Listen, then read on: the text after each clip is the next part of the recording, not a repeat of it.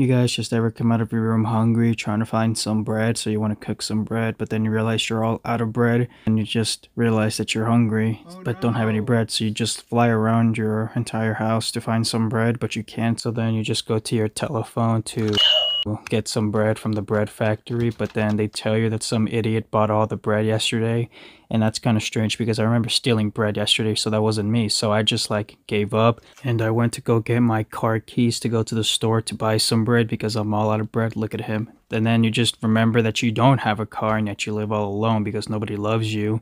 So then you're just like, screw this, I'm gonna just go watch some YouTube. You head upstairs, open your door all angrily because you don't have any bread. You pick up your controller to turn on the TV to watch your favorite YouTuber. And at this point, you just want to forget about the bread and everything else along with it because you're the biggest idiot in the world, contemplating about the choices you made because you're an idiot. Years passed by and you're already graduating.